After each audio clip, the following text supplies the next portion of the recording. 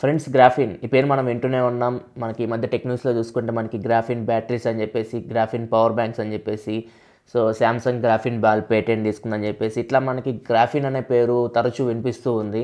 అసలు ఏంటి గ్రాఫీన్, అసలు దీనికి ఎందుకంత ప్రాముఖ్యత ఉంది, ఫ్యూచర్లో మనకు వచ్చే బ్యాటరీస్ కానీ పవర్ బ్యాంక్స్ కానీ అండ్ ఫ్యూచర్లో చాలా రకాలుగా మనకి గ్రాఫీన్ అనేది యూజ్ అవుతుంది. స్టూడియో నేను మీకు అసలు గ్రాఫీన్ అంటే ఏంటి, గ్రాఫీన్ ప్రాపర్టీస్ ఏంటి, గ్రాఫీన్ మనకి ఎలా యూజ్ అవుతుంది వీటి గురించి ఎక్స్ప్లెయిన్ చేయబోతున్నాను. చూసిన నా పేరు ప్రసాద్, మీరు చూస్తున్న ప్రసాద్ టెక్ ఇన్ తెలుగు.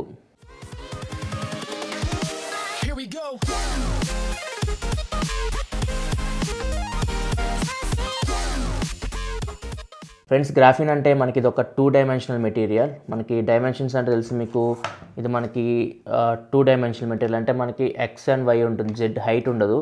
అదే మనకి ఇది తీసుకుంటే మనకి 3 డైమెన్షన్స్ ఉంటాయి, మనకి ఎక్స్ వై జెడ్ హైట్ కూడా ఉంటుంది ఇక్కడ మనకి.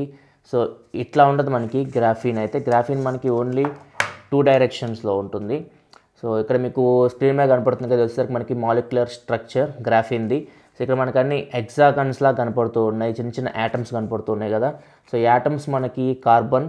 సో గ్రాఫీన్ అనేది మనకి ఒక సింగిల్ షీట్ ఆఫ్ కార్బన్ అనమాట. సో ఒక 2 డైమెన్షన్ షీట్లో మనకి కార్బన్ యాటమ్స్ ఉంటాయి. సో దీన్నే మనము గ్రాఫీన్ అంటాము. ఫ్రెండ్స్ గ్రాఫీన్ అనేది మనకి గ్రాఫైట్ నుంచి వచ్చింది. గ్రాఫైట్ గురించి మనకు తెలిసిందే, గ్రాఫైట్ మనం చూస్తూనే ఉంటాం, పెన్సిల్స్లో మనకు కనపడుతూ ఉంటుంది అండ్ బ్యాటరీస్లో యూజ్ చేస్తూ ఉంటారు, న్యూక్లియర్ రియాక్టర్స్లో యూజ్ చేస్తూ ఉంటారు. సోడియం గ్రాఫైట్ న్యూక్లియర్ రియాక్టర్ అని మీరు వినే ఉంటారు. దీనిలో మనకి గ్రాఫైట్ అనేది మోడరేటర్లా పనిచేస్తూ ఉంటుంది. సో ఇట్లా మనకి గ్రాఫైట్ చాలా అప్లికేషన్స్లో యూజ్ అవుతూ ఉంటుంది. సో గ్రాఫైట్ నుంచే మనకి గ్రాఫీన్ అనేది వచ్చింది. సో గ్రాఫైట్లో ఒక చిన్న లేయరే మనకి గ్రాఫీన్. సో ఇప్పుడు గ్రాఫైట్ని మీరు గ్రాఫైట్ని కట్ చేసుకుంటూ వస్తే మనకి, అంటే మనం ఒక్కొక్క లేయర్ని పిగిలిస్తూ వస్తే మనకి ఈ ఒక్క లేయర్లో మనకి ఈ గ్రాఫీన్ అనేది తగులుతుంది. సో దీన్ని సైంటిస్టులు కనుక్కుంటారు. సో 2003-2004లో మనకి ఇది వెలుగులోకి వచ్చింది. వీళ్ళు ఎలా కనుక్కున్నారంటే సెలో టేప్ ఉంటుంది కదా మన టేప్.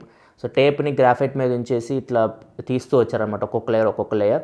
సో ఏదైతే లేయర్ అతుక్కుంటుందో మనకి టేప్కి, ఆ టేప్ని చూసి దానిలో కార్బన్ యాటమ్స్ ఎలా ఉన్నాయి, స్ట్రక్చర్ ఇవన్నీ చూసి అది గ్రాఫీనా కాదా వాళ్ళు ఐడెంటిఫై చేస్తారనమాట. సో ఇట్లా మనకి గ్రాఫైట్లో ఒక లేయర్ మనకి గ్రాఫీన్ అనేది.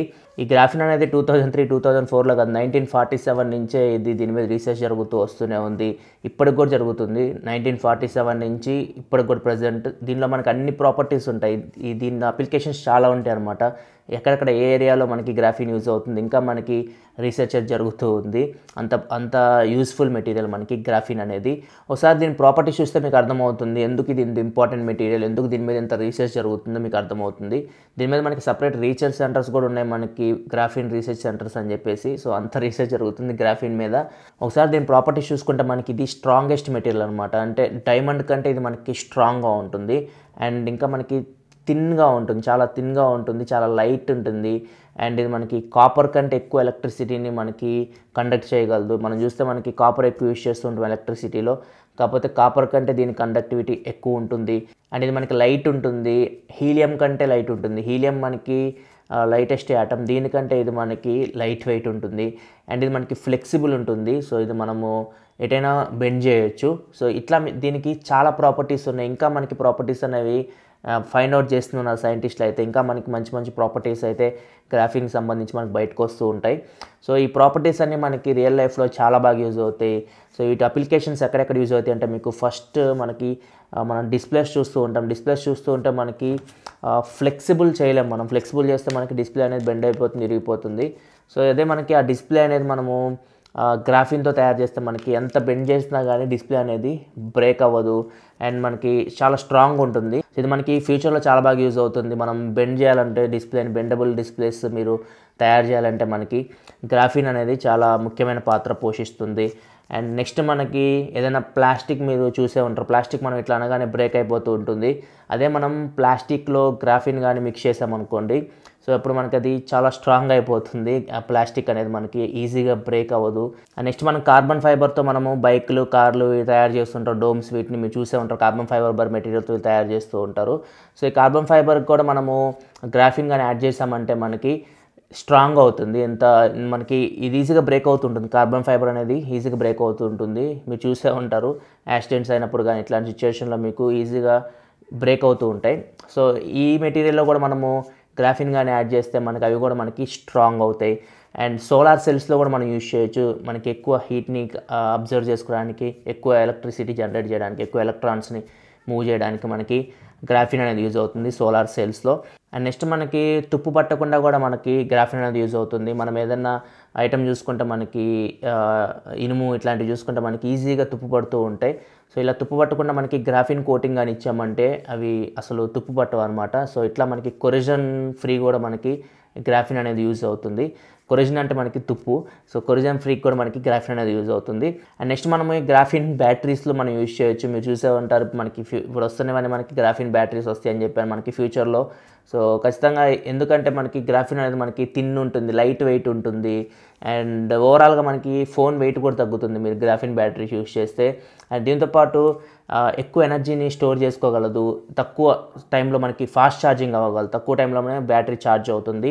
సో ఇట్లా మనకి సూపర్ కెపాసిటర్ లాగా ఈ బ్యాటరీస్ అనేవి మనకి యూజ్ అవుతాయి, గ్రాఫిన్ అనేది యూజ్ అవుతూ ఉంటుంది. సో గ్రాఫిన్ సూపర్ కెపాసిటర్ లాగా సూపర్ కెపాసిటర్ అంటే నేను తర్వాత ఎక్స్ప్లెయిన్ చేస్తాను, వీడియో లెంత్ ఎక్కువ అయిపోతుంది. సో సూపర్ కెపాసిటర్ గురించి నేను ఒక సపరేట్ వీడియో చేస్తాను. ఒకవేళ మీకు ఇంట్రెస్ట్ ఉంటే కామెంట్ సెక్షన్ చెప్పండి సూపర్ కెపాసిటర్స్ అంటే ఏంది, నార్మల్ బ్యాటరీస్కి సూపర్ కెపాసిటీకి తేడా ఏందో నేను ఒక వీడియోలో ఎక్స్ప్లెయిన్ చేస్తాను. మీ ఒపీనియన్ కామెంట్ సెక్షన్ చెప్పండి. సో సూపర్ కెపాసిటర్ లాగా కూడా మనకి గ్రాఫిన్ అనేది యూజ్ అవుతుంది, తొందరగా ఛార్జ్ అవుతుంది, అండ్ మనకి కాలిపోతుంది ఎట్లాంటి సమస్యలు కూడా ఉండవు. మనకి లిథియం బ్యాటరీ చూసుకుంటే మనకి ఈజీగా బర్న్ అయిపోతూ ఉంటాయి. సో ఇట్లాంటి సమస్యలు కూడా మీకు గ్రాఫిన్లో అయితే కనపడవు. అందుకే మనకి ఫ్యూచర్లో వచ్చే బ్యాటరీస్ అన్ని గ్రాఫిన్తోనే వస్తాయి. అండ్ నెక్స్ట్ మనకి గ్రాఫిన్ ఫిల్టర్లా కూడా యూజ్ చేయొచ్చు. గ్రాఫిన్ షీట్ మనం యూజ్ చేసి మనము వాటర్ నుంచి సాల్ట్ అనేది మనం విడదీయొచ్చు. సో ఇట్లా కూడా మనకి ఫిల్టరేషన్లో కూడా మనకి గ్రాఫిన్ అనేది యూజ్ అవుతుంది. అండ్ సెన్సార్ లాగా కూడా యూజ్ అవుతుంది. ఏదైనా మాలిక్యూల్ మీరు గ్రాఫిన్ మీద వేసారంటే తీసుకొచ్చి, సో దాన్ని బట్టి దాని ప్రాపర్టీస్ బట్టి దీని ప్రాపర్టీస్ కూడా చేంజ్ అయిపోతుంటాయి గ్రాఫిన్వి. సో ఆ మాలిక్యూల్ ఏందో మనం దీని నుంచి మనం అబ్జర్వ్ చేయొచ్చు. ఇట్లా మనకి సెన్సార్స్ లాగా కూడా మనకి గ్రాఫిన్ అనేది యూజ్ అవుతుంది. ఇదేనే కాదు, ఇంకా మనకి రీసెర్చ్ జరుగుతూ ఉంది. ఇంకా మనకి చాలా అప్లికేషన్స్లో మనకి ఫ్యూచర్లో మనకి చాలా యూజెస్ ఉంటాయి మనకి గ్రాఫిన్ వల్ల. అందుకే మనకి గ్రాఫిన్ అనేది అంత ఇంపార్టెంట్ థింగ్ అయిపోయింది. ఇప్పుడు ఎక్కడ చూసినా మనకి గ్రాఫిన్ గురించి మాట్లాడుతూ ఉన్నారు. సో గ్రాఫిన్కి సపరేట్ రీసెర్చ్ సెంటర్స్ కూడా ఉన్నాయి. కొన్ని వందల మంది సైంటిస్టులు గ్రాఫిన్ ప్రాజెక్ట్ మీద వర్క్ చేస్తూ ఉన్నారు. సో చూద్దాం మనకి ఈ ఇయర్లో మనకి ఎక్కడైనా గ్రాఫిన్ సంబంధించి మన మొబైల్ ఫోన్స్లో ఎక్కడైనా కనపడుతుందేమో. సో ఇది ఫ్రెండ్స్ ఓవరాల్గా మొత్తం గ్రాఫిన్ గురించి వీడియో నేను మీకు గ్రాఫిన్ గురించి మొత్తం ఎక్స్ప్లెయిన్ చేస్తాను అనుకుంటున్నాను. వీడియో మీకు నచ్చితే లైక్ బటన్ ప్రెస్ చేయండి. ఇలాంటి మరిన్ని వీడియోస్ కోసం మన ఛానల్ సబ్స్క్రైబ్ చేసుకోండి. ఎందుకంటే ఇలా మీకోసం టెక్నాలజీ ఇన్ఫర్మేషన్ తీసుకొస్తూ ఉంటాను. This is your Prasad signing off. I'll see you next video. Thanks for watching. Bye bye now.